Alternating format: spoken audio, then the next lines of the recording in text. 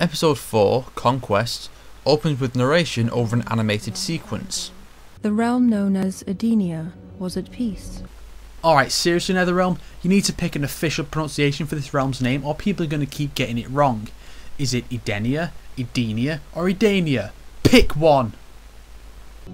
For years, Edenians enjoyed life without conflict. Bollocks! Conflict arises from difference of opinion and ideology. Are you honestly trying to tell me that they went thousands of years without any kind of conflict? See, I am sick to death of these made-up civilizations being so pure and unreasonably innocent, like the Na'vi from Avatar. But Edenia's best warriors lost 10 consecutive Mortal Kombat tournaments, granting Outworld permission to invade their lands. The tournament was only established after the conquest of Edenia. And Edenia was destroyed. No, it was merged with Outworld. So that's 1, 2, 3, 4 things already that have pissed me off. We see Baraka slaughtering people and he fortunately isn't a black dude with dreadlocks anymore. Instead, he's an Orc of Mordor. It's an improvement, but it's still completely wrong. Once resistance was extinguished, the Outworld Emperor, Shah Khan. That's Khan. Seriously? When Brian Thompson in Annihilation looks more right for the role, you're doing something wrong. I need to get a move on or I'll never get this done. So Khan is after King Jared, played by one-time Goku voice actor Kirby Morrow. They approach quickly, King Jared. We must move. I cannot leave my wife and child. They will be protected.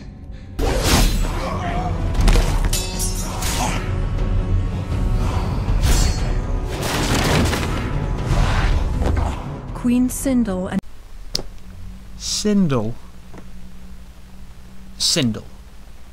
Tankaron, you seem to be a fan of the game, so you should know how to pronounce Sindel.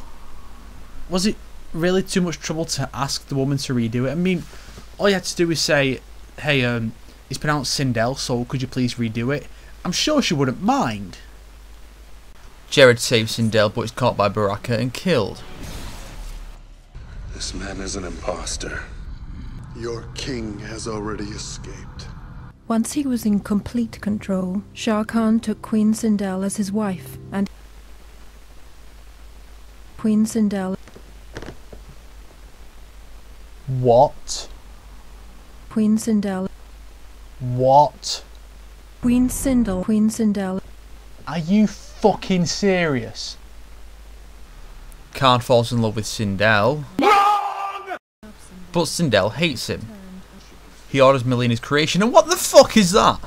When MK Conquest in 1999 looked better than this, you're doing something wrong. And now comes Sindel's suicide. Now, instead of sacrificing herself to protect Earthrealm like she does in the games, she does so to merge her soul with Kitana's to prevent Khan from corrupting her. Here's an idea. Why don't you stay alive and raise her yourself? With you gone, Khan will obviously raise her himself, and surely that will do more damage than if you're there to guide her along the right path. Shah Khan exploited the exceptional skills possessed by both young girls and manipulated maturing emotions to ensure their allegiances remained only to him. Favouring Kitana will keep Melina loyal? How? Don't be so stupid. And Melina's mouth here is more like Conquest than the baby's mouth from before. Fortunately, Melina goes sick and kills a guy with stock Sony Vegas blood effects. In the animated segments. Laziness! They start a match and the episode ends. I'll save my overall thoughts on this episode until we've finished both parts, but I can tell you this, it's not good. The story naturally continues in episode 5, Bloodlines. The episode opens with the two girls fighting before Khan, but the cinematography is awful here. The camera is often too close or at an odd angle, and it gets hard to keep up with it. The choreography is decent, don't get me wrong, but the whole thing is just let down by poor framing and the fact that, of the two, it's Melina who's got the most to gain, and given how her story's been shown so far, you kind of want her to win. And she's the villain. Enough! Very good, Kitana. Kitana emerges victorious, and the stupid mouth effect returns. The two are sent to kill Jared's remaining imposters in, yes, another animated sequence. And it's only in these sequences that the girls get to use their signature weapons. Is this to tone down the gore by making it animated? They're sent after one last imposter, and Kitana faces him. He recognises her despite the fact that he hasn't seen her since she was a featureless baby nearly 2 decades ago. The old man is about to tell Kitana the truth before being stabbed in the back by Melina. For the record, we don't actually see the weapons make contact, nor do we see any blood on them when she pulls them out. Tankaron, for fuck's sake, make up your mind. Do you want it gory or bloodless? And while you're at it, make up your mind if you want it animated or live action. The constant changing is annoying. You are my daughter. Shocked that her entire life may be a lie, Kitana sought to find the truth. So the dying words of some old guy are enough to convince her that her entire life is a lie? How easily led is she? So Princess Sheep, yes, I'm calling her that from now on, goes back to her old home, in animation of course, and has flashes of her mother's memories. She returns to Khan as he discusses his plans for Earthrealm. I'm just going to say it. This was a terrible pair of episodes. The first one had a goofy ending, but at least it all made sense. Kinda. But there are so many inaccuracies, bizarre story developments, annoying switching between live action and animation, not enough reason to get invested in any of the characters, and way too much pussyfooting around the issue of how gory it should be. Don't get me wrong, the animated stuff is really good, and the style reminds me of the cutscenes from Infamous, but I feel like the animated stuff should have been relegated just to the backstory, and have all the actual main plot be told in live action. But there was some real potential with Melina, as overall, she's the one being portrayed as more sympathetic. You know, being neglected by her father in favour of her sister, and coming to terms with exactly what she is. I feel that expanding on these themes in a full episode would be a great idea, but the focus of the 2 episodes is on Ideni and Sindel, then Kitana. Melina doesn't really factor in all that much, and it really was a waste. I'd say these should have gone at the start of the series, given what they're about, but if this had been the way the series opened, I don't think anyone would have stuck around afterwards. Fortunately, the next episode is a step up from the previous 2, and begins with a foreword by Tankaron saying that he feels this one contains a perfect amount of realism and mysticism. We'll see. Episode 6, God of Thunder, opens with a man in a mental institute being interviewed by a doctor. It then cuts to 3 months earlier, when said man fell from the sky with lightning flowing through him and crashed into the institute's grounds. Now, where have I seen that before? Oh no, this is Earth, isn't it? Now, I'm not saying that they necessarily copied Thor, but what I am saying is that they completely ripped off Thor. But let's just leave the blatant ripping off and carry on, shall we? He's found by a nice patient called Blue, seriously, before the dickhead doctors show up and sedate Raiden and take him inside.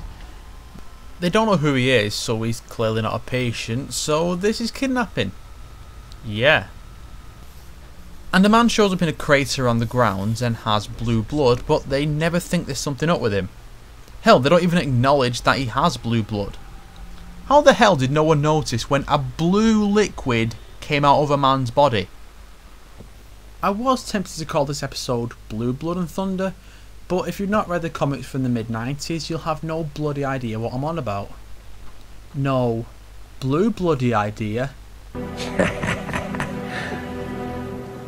Sorry. It seems that Raiden's power has been taken away like Thor's because he's there for 3 months and doesn't use them to escape. Good and useless. If you don't let me go, Yes, you've explained this to me before. The Earth will be overtaken by Shao Kahn. Yes. And if you don't let me attend the Mortal Kombat tournament, I promise you, all of you will die. That's one way to get your premise across. A stupid way, but a way nonetheless. Raiden is given a lobotomy, but that doesn't stop him from doing his best Batman voice. Time is running out. We have to move now.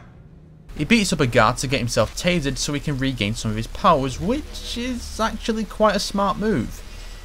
But he's shot with a tranquilizer and given another lobotomy, this time more graphic with a piece of eye coming off. Gross.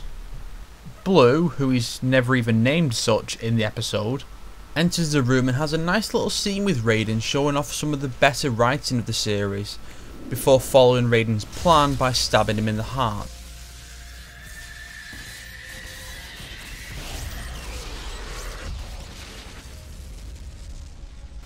He disappears and she's coated in his blue blood, again, obviously trying to cut down on the gore. But what happens to Blue now? Raiden should have gone back, fully powered up and freed her, or something like that. Would have been a great way to show off what he's capable of. Instead, Raiden just finds himself in Asia, or a Chinatown somewhere, and nicks some poor bloke's hat. Cheeky bastard.